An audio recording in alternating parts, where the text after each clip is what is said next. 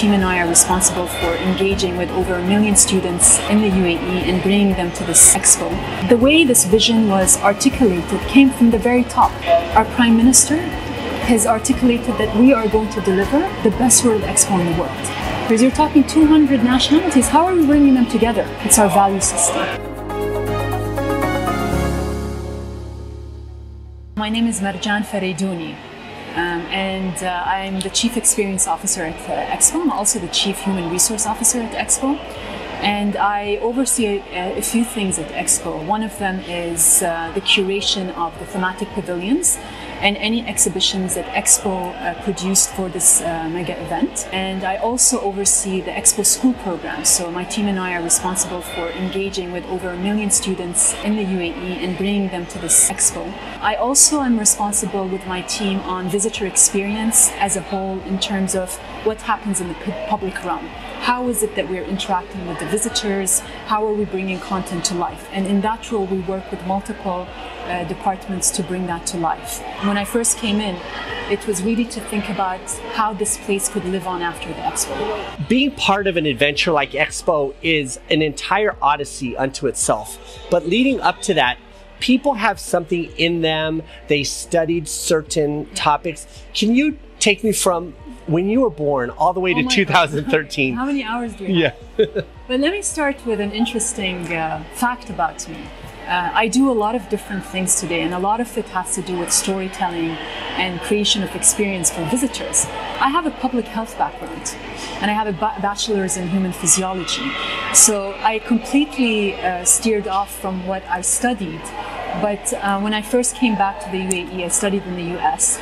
I worked for government, and I worked as part of developing strategies for a new city that focused on the healthcare system. And with that experience, I got more into strategy and comms, and that somehow led me to the Expo. The UAE has been bidding for this, I believe, since 2011. Before presenting the bid document, I happened to know somebody who was working as part of the Expo team, which was really small at that time.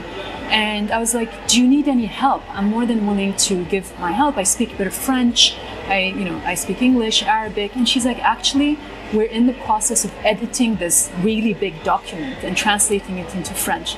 Would you be interested in supporting us with the editing? And I was like, absolutely. And that's where I got into the Expo family, if you will. I was just a volunteer. And then, I continued working where I was working.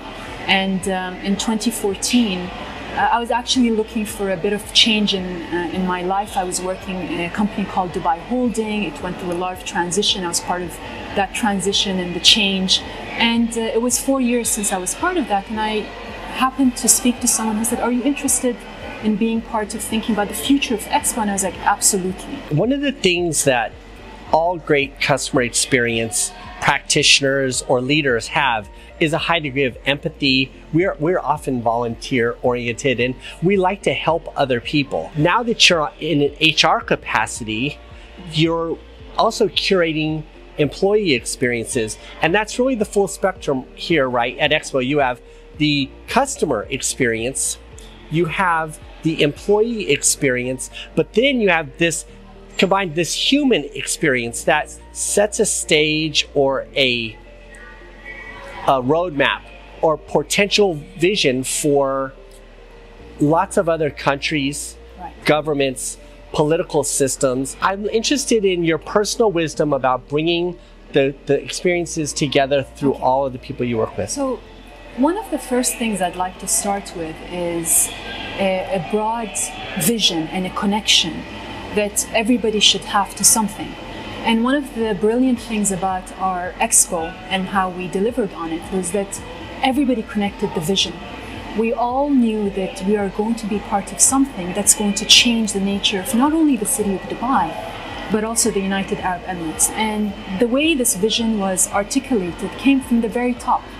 Our Prime Minister has articulated that we are going to deliver the best World Expo in the world.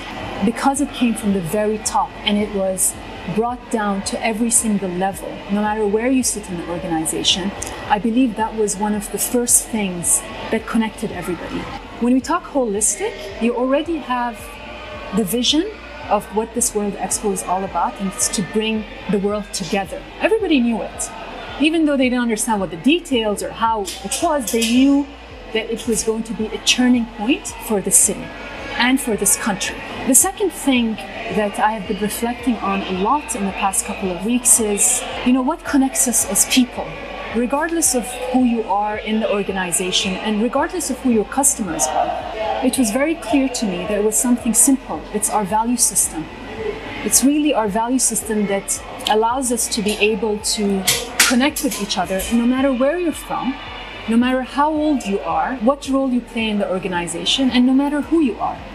And for Expo, our values were very clear. Honesty, cooperation, doing what you do with excellence and integrity. We're an organization of more than 200 nationalities. That's a big deal. Those who have been participants, those who are working with us, and those who are going to be our potential visitors. You're talking 200 nationalities. How are we bringing them together? It's our value system. Very simple. And these value systems are very human. One of the dearest things I worked on at Expo was this Expo School program that we're hearing a lot of the students come through. To generate that program, it was very important to us to understand who are the students. It's easy to say, yes, I'm going to create a program for 1 million students. But remember, there are 1 million students at different stages of development. So this was a huge personal lesson for me, that when I wanted to talk about Expo, again, connecting the vision, right? To the 5-year-old, it was certainly different than the way I was going to talk about the Expo. To the 13-year-old, very different to the 16-year-old. And one of the most fundamental learnings that I got from all of this is that we can't change people.